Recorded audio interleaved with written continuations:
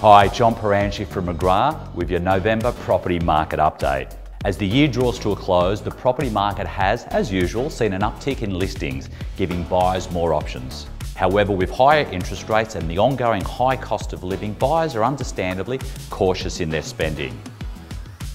Notably, for the first time since January 2023, the Sydney property market showed a slight decline in October, with CoreLogic reporting a 0.1% drop in values across the city. Despite this minor dip, Sydney prices have still risen by 3.7% on average over the past year. Now, we might see a slight price adjustment in the coming months, but once interest rates start to ease, likely by mid-next year, prices will start to creep up again.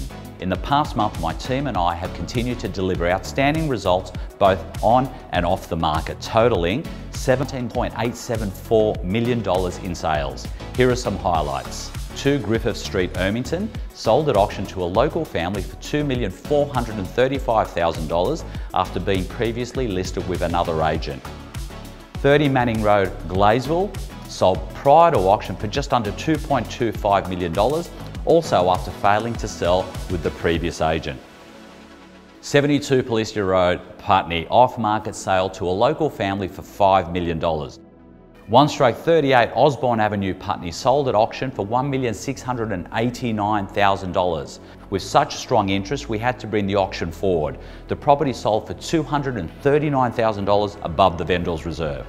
And confidentially, an off-market sale in Putney, an 8-year-old family home sold to a qualified buyer we've been working with for 3 months, closing at $6.5 million.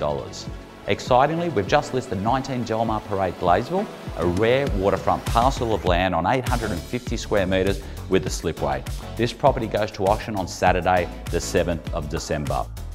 As a reminder, the period from December 26 to January 26 is typically the busiest for real estate web traffic. According to realestate.com, domain.com and our social media supplier, 23rd Street, statistics clearly show that buyers use this time to explore properties at leisure.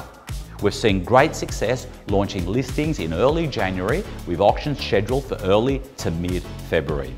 Now, with fewer properties on the market at this time, your listing will have maximum exposure.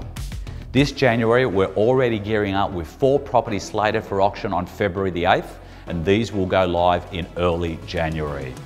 This strategy helps ensure strong engagement, setting your property at the forefront of the new pool of buyers in early 2025, alongside those who missed out this year. For a confidential chat about current market trends, or how we can prepare your property for our Super Saturday auction weekend in February, please reach out. Thank you for tuning in. I look forward to sharing our end of year wrap with you next month.